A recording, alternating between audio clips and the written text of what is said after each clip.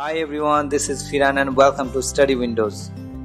And today we are going to learn reflection of light. And we are going to cover what is reflection, characteristics, conditions of reflection, laws of reflection, types, with so many examples. Now before studying, we need to know interaction of light with matters. We have already learned if light passes through the object, it is called transmission. If light is absorbed, it is called absorption. And if light is bouncing back, it is called reflection. This is a glass of water and light is passing through the object completely. So this object is known as transparent object. If light passes through partially, then it is called translucent object. And if light may be absorbed or bouncing back to the same medium, then the object is known as opaque object. If bouncing back, then the object should be opaque. And this bouncing back is known as reflection. Examples: looking glass, we can see backside of the car. Image in water, image in mirror. Look at this image. What is this? This is moon. But moon is a non-illuminated object. Then how do we see moon? Because reflection. See, light is coming from the sun. It is falling on the moon and it is reflected back to our eyes. We see the moon, and this is also reflection. In our house, bring one mirror, and my friend Advik is standing in front of the mirror. And what is this? This is the image of Advik. We'll see closely. If there is no light, then we cannot see anything. It will be totally dark. If light comes, then we can see. So light is one of the main factor for reflection. And the mirror. So mirror is not there, no image. Mirror is another part for the image. And the object. It should be opaque object. Human beings are opaque object. So mirror, see, this portion is the glass and this is the coating in the back side. If you see the red coating, light is falling on the mirror and cannot cross the mirror because of the coating. Look at this ball is bouncing back, and the same way light is also bouncing back from the glass. See here, Advik is standing here. See, light is coming from the luminous object falling on the object.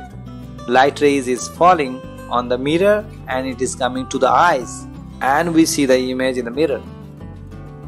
This is the mirror, and all around the mirror it is simply air, and we have seen the ball is bouncing back like this, and light is also same way will bouncing back on the mirror, and it will come back in the same medium like air.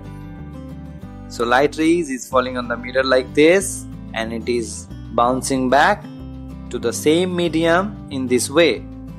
So we will take one single ray of light. So light rays, after striking the smooth and shiny surface, return to the same medium, and this phenomenon is called reflection of light. This mirror is smooth and shiny. The light which is falling on the mirror is known as incident rays, and the point where light is falling on the mirror is known as point of incidence, and the light ray which is reflected is known as reflected rays, and a perpendicular line on the point of incidence on mirror is known as normal, and the angle between the incident rays and normal is known as angle of incidence, and the angle between reflected rays and normal is known as angle of reflection. The object where reflection will be happening, the object should be smooth and shiny surface like mirror or water surface or shiny metals. There should be light and an object should be opaque. Do you know there are laws of reflection? Yes, there are. So we will discuss all the laws of the reflection in a simple way. Laws of reflection. This is incident rays and this is reflected rays and this is the normal. This is angle of incidence and this is angle of reflection. Now, as per laws of reflection, first rule, angle of incidence is equal to angle of reflection. So I is equal to R. In 3D view, if you see, this is the angle of incidence and this is the angle of reflection. Rule 2. The incident rays, reflected rays and normal all lie in the same plane. See, it should not reflect in another plane like the pink one. Pink means it's a different plane, so it is not acceptable. We can see in the video, see, these all are in a same plane. These incident rays, reflected rays and normal all are in a same plane. Kinds of reflection. Do you have any idea of the types of reflections? There are 3 types of reflections: regular or specular or uniform, diffuse reflection and multiple reflection. We'll have a very small idea of all. Regular or specular or uniform reflection. Here, all the parallel incident rays are reflected in parallel only. Surface is very smooth and reflected rays are parallel. Diffuse reflection. Diffuse reflection. When the surface is very rough, then the reflected rays will not be uniform. It will not be parallel. It will be haphazard. And multiple reflection. If we use multiple number of mirrors, we can see multiple images. And this is known as multiple reflection. So are you ready for new learning and new session? Hope you have understood the session. Any questions? Please comment.